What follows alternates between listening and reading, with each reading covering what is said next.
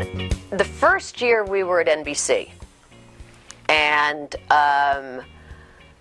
because Chico and the Man was there, and that was also Walter Comack, and so they wanted us together for the first year, which was,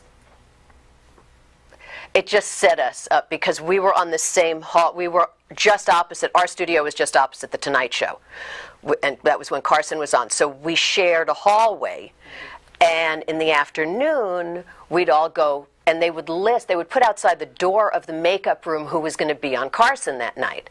So we would go and be like, oh my God, so-and-so's going to be on, and they could never find us because we were hanging out in the makeup room waiting to see whoever, Frank Sinatra, you know, whoever was going to be on.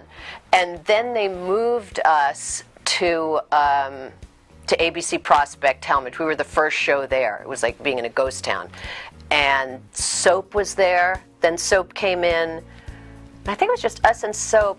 I don't think Taxi was there, but Taxi was on. It was like Laverne and Shirley, Charlie's Angels. These were all ABC shows. We didn't shoot in the same place because Laverne and Shirley taped at Paramount, and Charlie's was somewhere. I don't know where they were.